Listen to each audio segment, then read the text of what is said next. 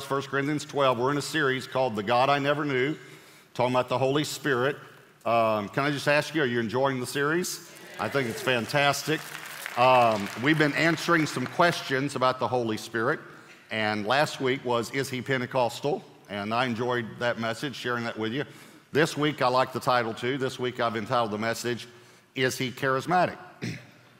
So what I'm trying to do in this series is take away the miscommunication about the Holy Spirit. Another way to say it is fear. I mean, a lot of people are actually afraid of the Holy Spirit, and that's horrible. So 1 Corinthians 12, look at verse 1. It says, now concerning spiritual gifts, brethren, I do not want you to be ignorant. Now, here's the reason I wanted to talk about this verse just for a moment. A lot of believers are ignorant about the Holy Spirit. Now, he didn't say stupid. Doesn't mean stupid. It just means that you haven't been taught. If you're ignorant about a subject, you just have not been taught about that subject, or you've been taught misinformation. He says spiritual gifts. This word spiritual is the Greek word pneumatikos. Pneumatikos means empowered by breath or wind. Look at the first part of it, pneumatic. You've probably sometime heard about a pneumatic drill or something. It means it's powered by air. Okay, now concerning spiritual gifts, let me say it another way. Now concerning gifts that are empowered by the breath of God. And we'll say it one more time because it's got to really catch you. You got to catch this. Now concerning gifts that you can only move in if you allow the Holy Spirit to breathe in you. That's what he's saying. Those are spiritual gifts. The words now concerning, just to give you a little Bible lesson here, they're in 1 Corinthians 6 times. The reason they're there is because Paul wrote a letter to the Corinthian church before 1 Corinthians. 1 Corinthians is actually the second letter that he wrote. We don't know what happened to the first letter. I personally think that the Lord said to him, that's not getting in the Bible, buddy. You're going to have to get better if you want it to get in the Bible. So he writes a letter, and then they wrote one back. 1 Corinthians chapter 5, he says in the epistle, earlier letter that I wrote you, and in chapter 7, it says, now concerning the letter you wrote me. And this is all in 1 Corinthians, all right? So when it says now concerning, he's answering the question that they had. Did y'all follow all that? I know this is in the Bible college class, but I just want to give you a little background here. So now concerning spiritual gifts. And I don't want you to be ignorant. Okay, I want to say the same thing to you. I don't want you to be uneducated about spiritual gifts. I can't do it all in one message. You need to know that. So we have other classes. You need to take classes. You need to learn. You need to study. But many, many people have no clue how many gifts there are or how they work. And I'll just tell you, I put the gifts into 4 categories of gifts, okay? There are the motivational gifts, and those are in Romans 12. You have one of those. They motivate you. There are the manifestational gifts, which we're going to talk about today. They're in 1 Corinthians 12. There are the ministry gifts. They're in 1 Corinthians 14. And there are the ministerial gifts in Ephesians 4. Those are not gifts of the Holy Spirit. They're gifts of Jesus, apostle, prophet, evangelist, pastor, teacher. Again, I don't have time to go into all that. But we're going to talk about the manifestational gifts of the Holy Spirit today, charisma of the Lord, all right? So 1 Corinthians 12, look at verse 7. There are 9 manifestational gifts of the Holy Spirit. But the manifestation of the Spirit is given to each one. Just a question. I've asked you this before, but it's really important. Are you an each? Yes, you are. So these are for you. All 9 of these are for you. Is given to each one for the profit of all. For to one is given the word of wisdom, this is one of the gifts, through the Spirit. To another the word of knowledge through the same Spirit. To another faith by the same Spirit. To another gifts of healings by the same Spirit. To another the working of miracles. To another prophecy. To another to another discerning of spirits, to another different kinds of tongues, to another the interpretation of tongues, but one and the same Spirit works all these things, distributing to each. One more time, are you in each? Yes. Okay, to each one individually as he wills. Now, let me explain something about this. You don't have one of these gifts. Don't go around telling people, I have the word of knowledge, or I have the word of wisdom. You don't have any of them. The Holy Spirit has all of them. And he distributes to each one for the profit of all. You can minister in the gift of a word of knowledge at any time that the Holy Spirit allows you to do that. So any person, so I've heard people say, well, I have this. No, you don't. The Holy Spirit does. He has all 9 of these, and he manifests. The word manifest means to make known. He makes them known through each one, everyone, as he wills for the profit of all right? So what I did was, there are 9 gifts. Many theologians do this. We divide them into 3 categories. That works out well for me because a good sermon always has 3 points. So it's going to work out great, all right? So here's the first category and the first 3 gifts. The discerning gifts. I'm going to go through 3 gifts that are what we call the discerning gifts. And I'll go through each of them, but they're, just so you know, the word of knowledge, word of wisdom, and discerning of spirits. These are discerning gifts. So let me give you the word of knowledge first. Here's what a word of knowledge is. A word of knowledge is to know something specific without having learned it by natural means.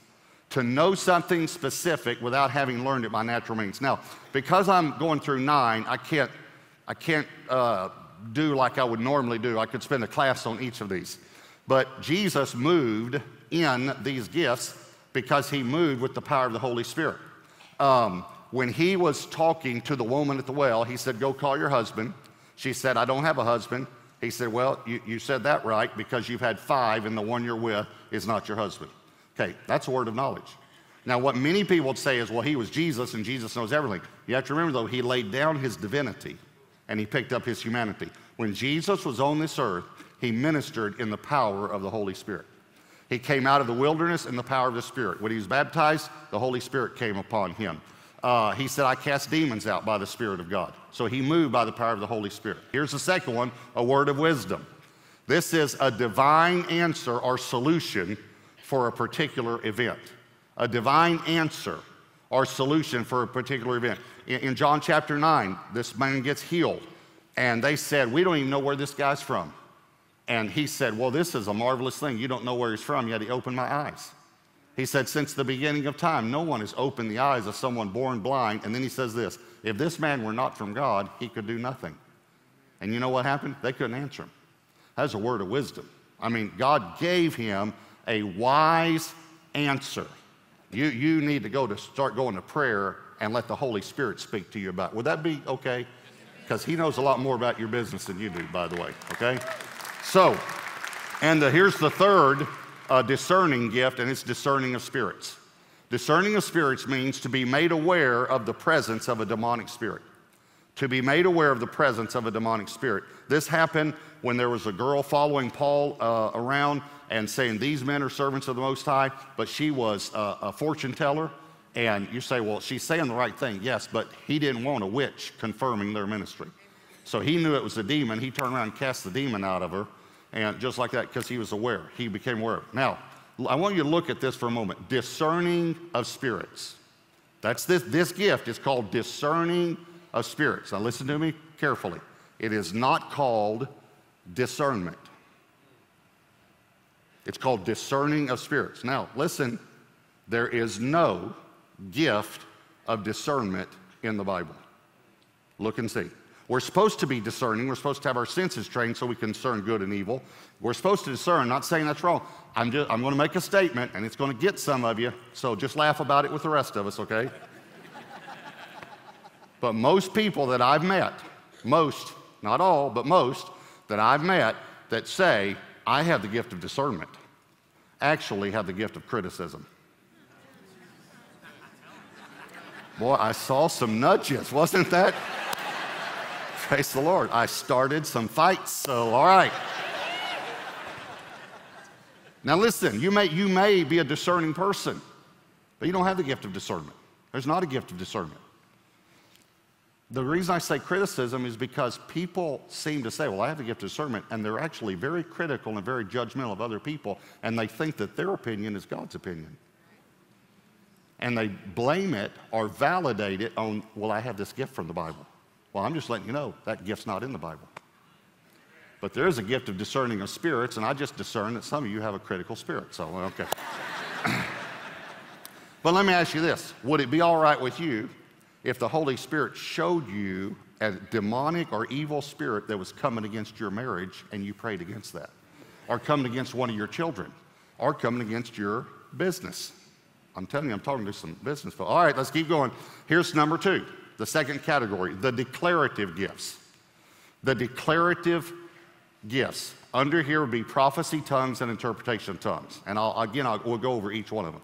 Prophecy, tongues, and interpretation of tongues. In other words, all three use the tongue to declare, all right? First of all, prophecy is a message of encouragement from God through a person.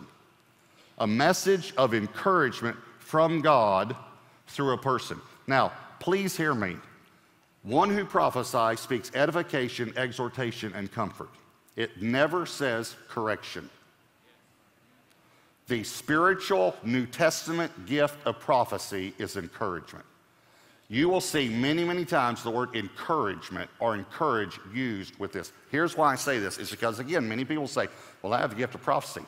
And they think that they can correct other people and tag, thus says the Lord on the end of it. And I'd like to warn you about saying, thus says the Lord, when the Lord didn't say.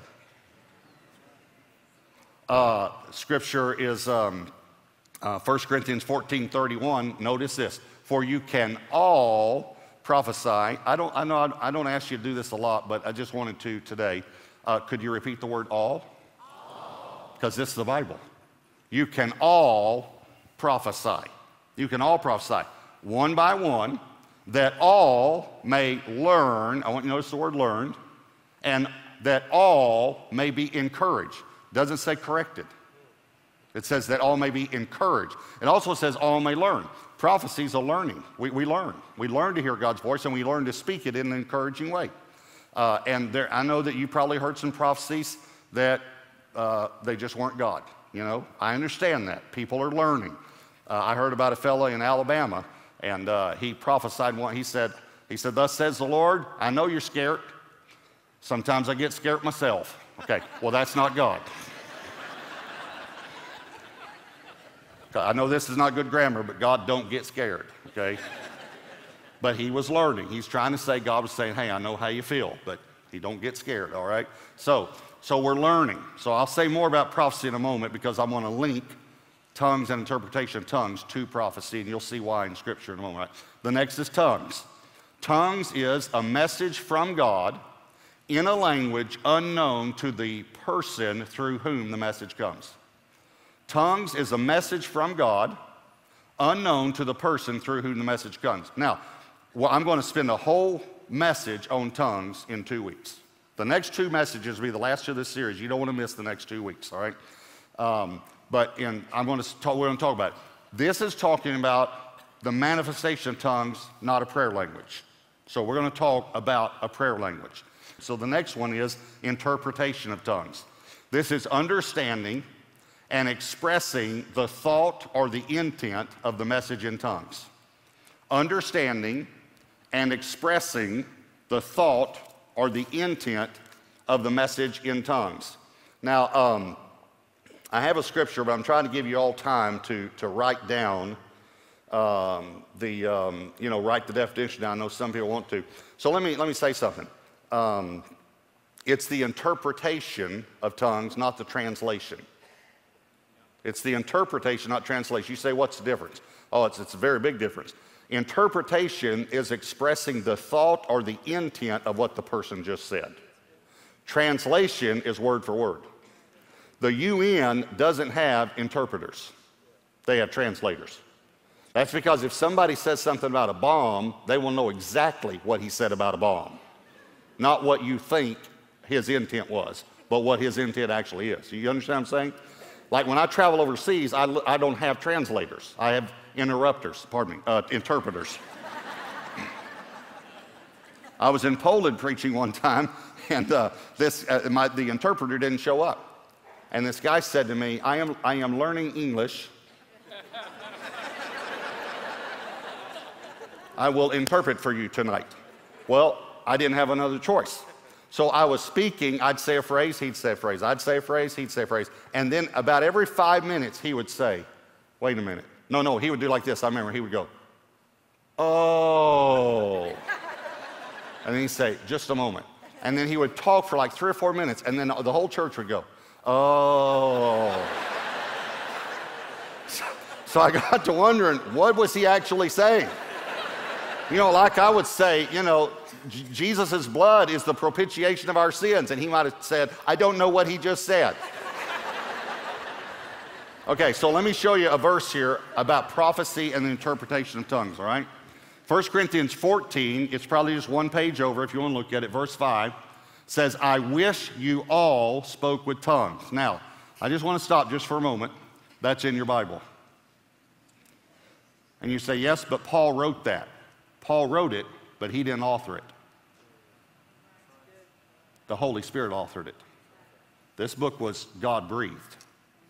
God breathed the phrase, I wish all of you spoke in tongues. Now, that's pretty strong. I'd just like to say, no matter what your religious background is, you're going to have to come to grips with that scripture at some point. I wish all of you did. Then I want to show you the rest of it because, again, we have so demeaned this gift of tongues and interpretation. Look, watch this. He says, I wish all of you spoke with tongues, but even more, that you prophesied. For he who prophesies is greater than he who speaks with tongues. I've had a lot of people quote that to me, but watch the very next word. Unless indeed he interprets, that the church may receive edification or strengthening, building up. Okay, do you understand what that said? He said the one who prophesies is greater unless it's interpreted. If it's interpreted, then it's the same. That's what he's saying. See, you don't have to know theology to understand this verse, but you do need to know grammar. So don't tell me the one who prophesies is greater than the one who speaks in tongues unless it is interpreted. And here's what he's saying. I wish you all spoke with tongues, and I wish all of you prophesied. Why? Because it is encouragement. Here's what he's saying. I wish all of you would encourage each other. Well, that was better than you thought. Let me just say it again. I wish all of you would encourage one another. All right, so interpretation, not translation, not word for word. Okay, so someone might give a short message in tongues, and someone might give a long interpretation. Or the other way around. There might be a long tongue and then a short interpretation. And people have used that to try and invalidate and say, well, see, it's not true because that was a short message and this was a long one. No, again, it's not word for word. It's interpretation. It's trying to express the thought or the intent of what the person understood by the Holy Spirit. All right, let me give you an illustration. If you ask my son, how was your day? I'm talking about James now. If you ask James, my son, how was your day? His interpretation of his day was fine. That is all you will get. If you ask my daughter, how was your day? She'll say, well, I woke up about 6. I had a little bit of a sinus headache. I think it's because there's something in the air, but I had great pancakes this morning, really good pancakes. Both the girls slept well. Of course, Kate got up twice and Addie got up one time, but they are sleeping through the night now. I would stay up late while I was working on a new message. Have I told you about the new message, Dad? Okay. You better have some time. Because her interpretation, are you following me? Of her day is going to be long. My son's interpretation of his day is going to be short. So you can have a long interpretation. By the way, I said, you know, my son says fine. Sometimes he doesn't even use words. We were at the table one night, had all the family over, and we were going around talking, and then I said, hey, James, how was your day? This is the way he did. He went. And then I said to him, hey, did you have that meeting you were supposed to have today? He said, yeah, we're out on it. So I said, how was the meeting? And you know, God marries us to the perfect woman. His wife, Bridget, said, use your words, honey.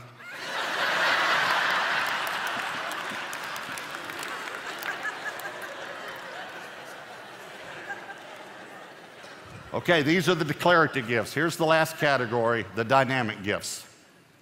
The dynamic gifts. Dynamic comes, and this would be faith, healings, and miracles, okay? Dynamic comes from the Greek word from Acts 1:8. It's in other places too, but that's the one that we're familiar with. You shall receive power when the Holy Spirit comes upon you. Power is the Greek word dunamis. We say dunamis is the way we would say it, but dunamis is the way it would be pronounced. And it means power, but it means explosive power. For instance, there's another word we get from this, and that is dynamite. That's what it means. You shall receive dynamite when the Holy Spirit comes upon you. Power. So that when you're witnessing, this power just explodes out of you. That's what he's saying. So here are these three. Here's the first one, faith. Faith is a supernatural impartation of belief and confidence for a specific situation. Now, I'm talking about, not talking about faith in general, I'm talking about this manifestational gift of the Holy Spirit is a supernatural impartation of belief and confidence for a specific situation. Let me say it this way.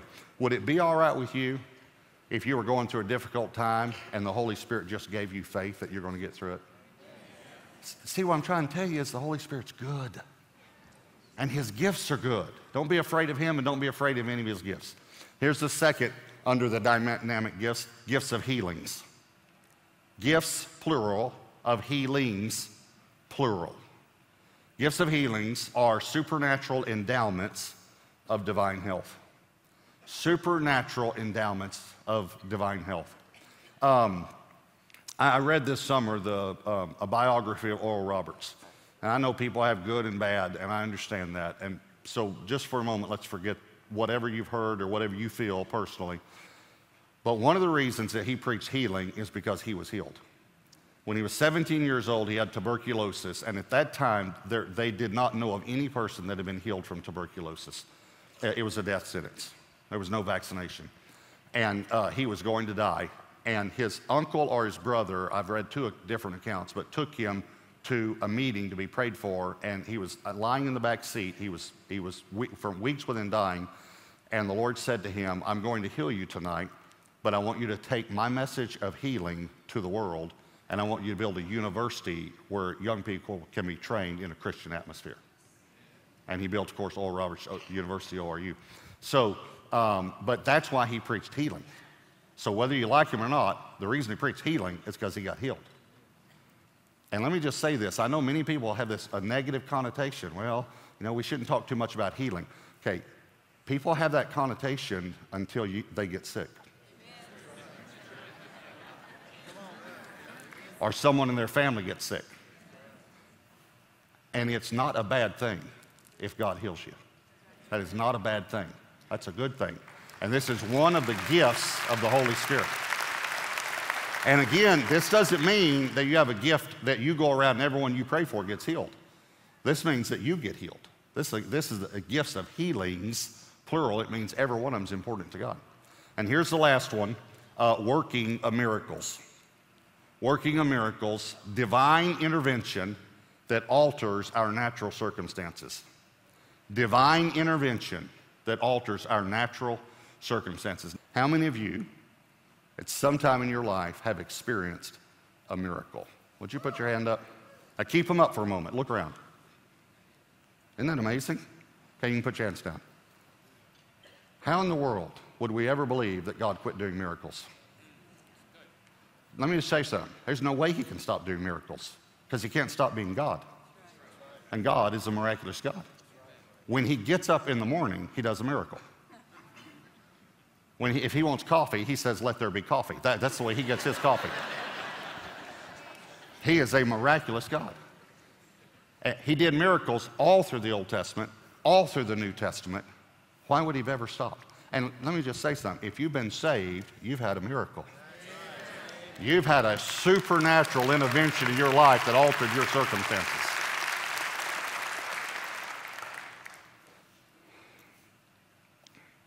So I want us to not be afraid of these. Any believer can move in any of these anytime when the Holy Spirit empowers us, all right? All right, I want you to turn to Acts chapter 2. We're in a series called The God I Never Knew, talking about the Holy Spirit, because when I grew up, I didn't hear much about the Holy Spirit, And what I did hear about the Holy Spirit was bad. And so I was a little bit afraid of him. And so we've been answering questions every week. This is the third week of the series. The first week was, who is he? Who is this guy? Second week, last week, was, is he a person? Because some people don't believe he's a person. Is he a person? This week, I think I got a great title for you. Here's the title this week. Is he Pentecostal? Isn't that a good title? I mean, because, you know, I've heard some things about him. And so, Pastor, you're trying to tell us about this guy. So I just lay it on the line. Is he Pentecostal? Because we know that John was a Baptist, you know. As the Bible says, straight out, John the Baptist, you know. So, okay, so is he, and then we get asked this all the time too, you know, are we Pentecostal? Are we, you know, well, just to let you know, we're kind of Baptist-costal, if that's all right. All right, I went to a Baptist school, East Texas Baptist University, Crystal Bible College, and thankful for my foundation, but we believe fully in the person and the work of the Holy Spirit, as do many Baptist churches, but we're not a part of the Baptist denomination, we're not a part of the Pentecostal denomination, we're a non-denominational church, and that doesn't make us special. There are a lot of denominational churches that are great churches too, so we're not unique in that sense of being special or better than at all. I don't want you to ever think that. But let me put it this way. We believe in water baptism, but we're not part of the Baptist denomination. We also believe in spirit baptism, but we're not part of the Pentecostal denomination. You understand what I'm saying? So when we say, is the Holy Spirit Pentecostal? Well, if by Pentecostal you mean that ladies can't wear pants and they can't wear makeup. And by the way, I love makeup for ladies. I mean, let me clarify that. Nothing going on around the house that you don't know about. All right, okay. So for ladies, okay. All right. So, but that's not what I'm talking about, and I'm not putting down people who have that belief. Please don't ever put down someone who's sincere in his or her belief, all right? Don't do that. But if by Pentecostal we mean the biblical definition of the word Pentecost, and that we believe fully in the person and the work of the Holy Spirit, and we believe that Pentecost is the fulfillment of the Feast of Pentecost, and we believe that every believer needs a vital relationship with the Holy Spirit, then yes. Then yes, the Holy Spirit is Pentecostal, but not according to some historical or cultural or maybe even denominational definitions. So, to answer this question, we need to answer some other questions, all right? So here's the first one. What is Pentecost? See, a lot of people don't even know what Pentecost is. So Acts chapter 2, look at verse 1. It says, when the day of Pentecost had fully come. And I'll explain to you what it means, fully come. When the day of Pentecost arrived, they were all with one accord in one place. And suddenly there came a sound from heaven as of a mighty rushing wind, and it filled the whole house where they were sitting. Okay, so let me give you a little bit of explanation about Pentecost. There were 3 major feasts in Israel, in the first month, the third month, and the 7th month of their calendar. And all of Israel was to gather at Jerusalem, and sometimes they gathered at other cities, but it was to be Jerusalem, and to celebrate these feasts, and they all represented something, okay? Passover represented when the spirit of death passed over the children of Israel when they were in Egypt. Passover was the first major feast, Pentecost, and then Tabernacles, all right? Now, within those, you probably heard the 7 feasts of Israel.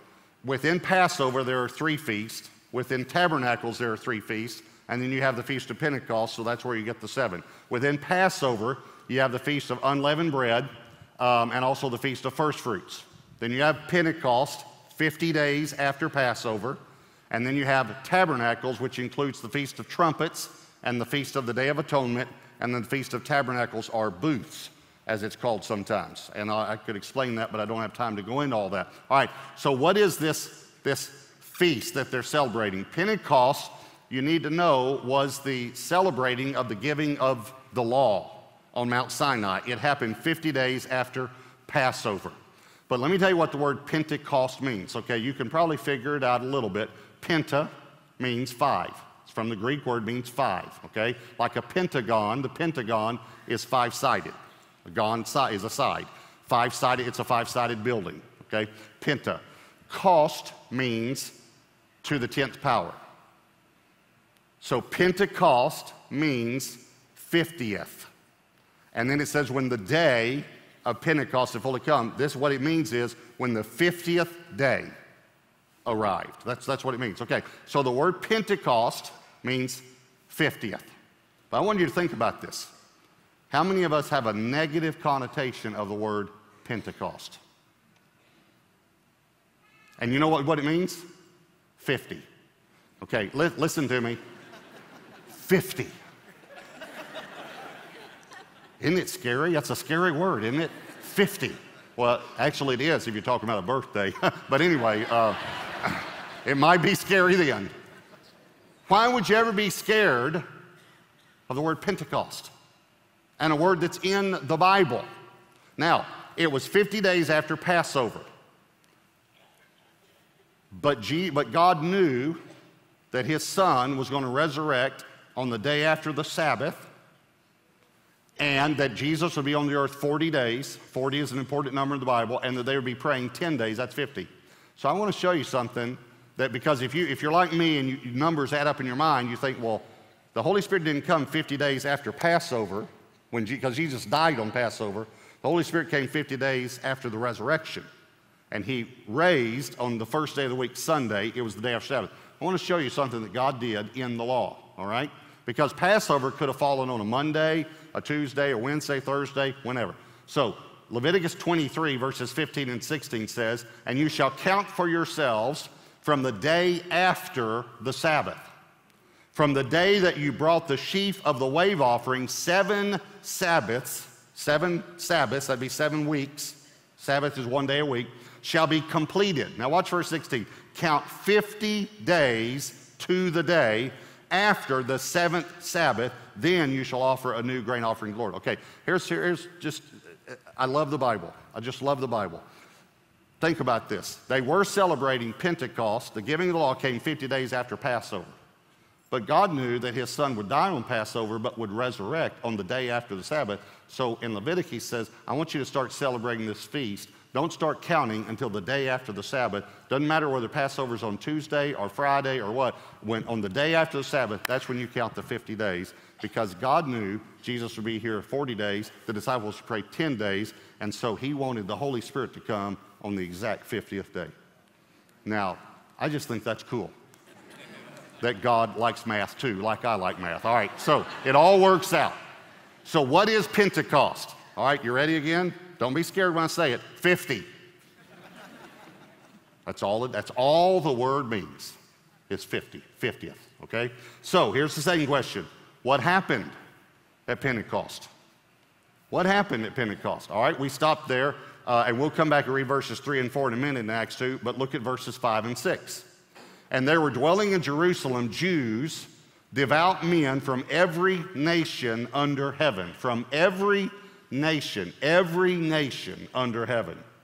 "And when this sound occurred," this mighty rushing wind, the multitude came together and were confused." I want you to remember the word confused, because we're going to come back to that. "Because everyone heard them speak in his own language." Okay, so there are people from every nation. They're confused, and they hear this, their own language. They understand this. Think about this. Back in Genesis 11 is the story of the Tower of Babel. You remember that? They all spoke one language, but they were gathered in rebellion. On the day of Pentecost, they were gathered in submission. At the Tower of Babel, they were gathered in pride. Pentecost, they were gathered in humility. On the Tower of Babel, they all had one language. God came down and confused. That's what it says, confused their language, and they scattered to every nation. On the day of Pentecost, they all came back together, and God restored a pure language to them. And they heard the wonderful works of God. Pentecost is the blessed reversal of the cursed judgment of Babel. Every nation, every tribe, every tongue, if you want to know, by the way, this is what heaven's going to be like. Every nation, the Greek word nation is ethnos, every ethnic group praising God. That's what heaven's going to look like. And it started at Pentecost. Okay, so this is the fulfillment of the Feast of Passover. It's when of Pentecost. They came, now, it was the giving of the law. Think again about the synergism of these two things. When the law was given, there was a loud noise. The cloud descended. There was fire. God wrote his law on tablets of stone. And on that day, when the law was given, 3,000 people died. On the day of Pentecost, there was a loud noise. The whole multitude heard it. There was fire. We're going to read about it in a minute, the fire. There was fire. God wrote, the cloud descended. They were led by a fire by day, cloud, they were led by the Spirit. The Spirit descended. God wrote his law on men's hearts, and 3,000 people were saved. If you haven't figured it out yet, this is a good book. This is a great book. And it's just amazing how it all comes together like this. So the day of Pentecost is the fulfillment of that. Listen, when God gave the law, they couldn't keep it. Maybe you haven't read the book, but maybe you've seen the movie. Moses is up on the mountain getting the law, and one of the laws is thou shalt not commit adultery. And you know what they're doing at the bottom of the mountain? Committing adultery. Before, just pardon the expression, but before the ink is even dry, they've broken the law. But when the Holy Spirit comes, he writes God's righteous standard on your heart. Let me put it another way. Jesus came to make us in right standing with God, because we could never be in right standing with God. Holy Spirit comes so that we can live righteously. He comes to empower us. If you think you could live in this fallen, sin-filled, demonic world without the power of the Holy Spirit, you're in for a rude awakening. Amen. You need the power of the Holy Spirit. So here's the third question. Can I experience Pentecost? Can we today experience Pentecost? Because see, we're living today. The Holy Spirit came 2,000 years ago. So can we experience it? All right? Well, back in Acts chapter 2, look at verse 3. It says, then there appeared to them divided tongues. Now, leave that up for just a moment, just so you can see this. See the word divide there. Look at divid. Divid. All right, look at those two syllables. Divid, okay? D-I-V-I-D. Think about another word. Individual. Individual. Okay, so when we think of divide, we think of something bad. This just means divided tongues means individual tongues. Everybody got one. That's what it means, okay? So there appeared to them individual tongues as of fire, and one sat upon each of them. Notice each of them, everybody, okay? And they were all filled with the Holy Spirit and began to speak with other tongues as the Spirit gave them utterance. Now, let me go back again, because tongues is a scary word to many people. Tongues comes from the Greek word glossa. Glossa. Can you think of any word we might get from that? Glossary. It just means language. And they begin to speak with other languages as the Holy Spirit gave them utterance. All right, listen again. You don't have to be afraid when someone says tongues. You don't have to be afraid of that, because it means language. And all these people heard the wonderful works of God in their own language. You see what I'm saying? Don't ever be afraid of reading the Bible. Whatever religious upbringing you have, if it made you afraid of the Bible, something's wrong with it. You should never be afraid to read the Bible. So these tongues came, and there was a tongue of fire on everyone's head. Okay, so it's on top of your head. Let me say it this way. If it happened today, you could see a tongue of fire on top of my head. And I'd be able to see a tongue of fire on top of your head. Now, my personal opinion is that you couldn't see your own tongue of fire. Because it'd be up here, and every time you'd look, you know, it'd be like that.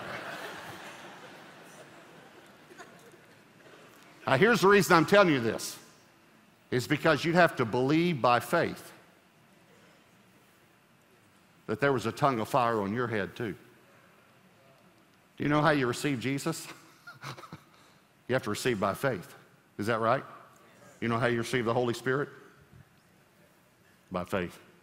You got to remember there were 120 people in the upper room. So this baptism in the Holy Spirit wasn't just for the 12. Wasn't just for the people on the platform. It's for everyone. Everyone got a tongue of fire. But you have to believe it. You say, yeah, well, I know Pastor Robert's got one, and I can see so-and-so's got one, and so-and-so's got one. I don't know whether I have one or not. No, everyone got it. Are y'all following me? It's very important, all right?